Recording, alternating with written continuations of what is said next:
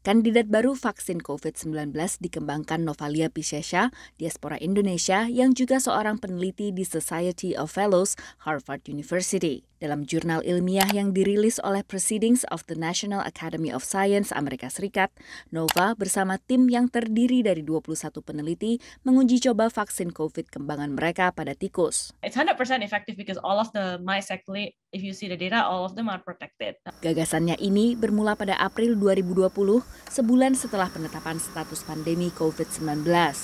Nova yang sebelumnya berfokus pada teknologi nanobody yang dikembangkan untuk pengobatan gangguan imunitas tubuh, memimpin penelitian vaksin ini bersama koleganya Thibault J. Harmon. Menggunakan sekuens protein asli virus Wuhan, sejauh ini vaksin ampuh hadapi berbagai varian. Meski belum diujikan pada varian Delta, namun berdasarkan data dan teknologi yang ada, Nova optimis vaksin akan bisa hadapi varian lain. The modification is actually not that hard in terms of the re-engineering of this components of the vaccine. So I think that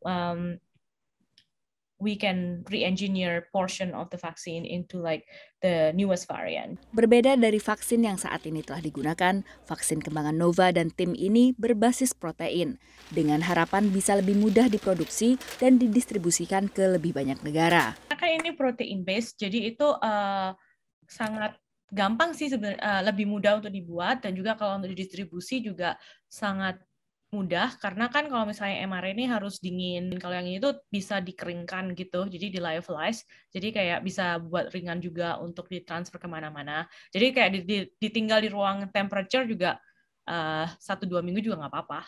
Indonesia termasuk yang punya kapasitas untuk mengembangkan vaksin protein based. That's the reason why I never really want to touch mRNA, for example, because building that manufacturing capacity will take few years before you get where you need to be, right? Because it's a very new thing even here, ya.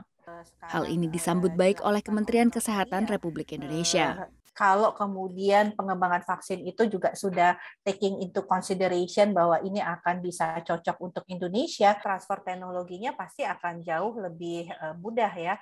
Di tengah ketimpangan akses terhadap vaksin COVID-19 bagi warga di negara miskin, COVAX, inisiatif multilateral distribusi vaksin gagasan PBB, belum bisa memberikan solusi.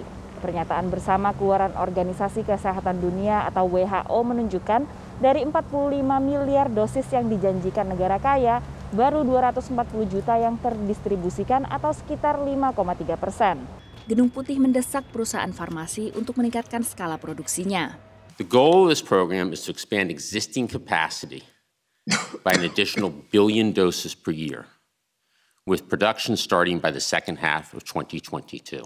Our World in Data melaporkan sedikitnya 55% populasi dunia sudah memperoleh dosis pertama vaksin COVID. Namun sejumlah negara di Afrika dan Asia masih kesulitan untuk memperoleh vaksin. Dari Alexandria, Virginia Gunawan, Rifan Dwi Astono, dan tim VOA.